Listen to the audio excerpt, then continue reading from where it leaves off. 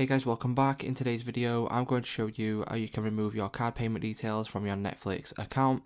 So one thing that you will need to know is that you can't do this through the Netflix app. So what you will need to do is head over to a browser. Once you are on a browser, you can then head over to the account section of your Netflix account. And then what you'll see then is an option for manage payment info just here on the right hand side. If I just zoom in a little bit, as you can see, there's an option there for manage payment info. Just click on this. And then what that will do is it will redirect you over to here.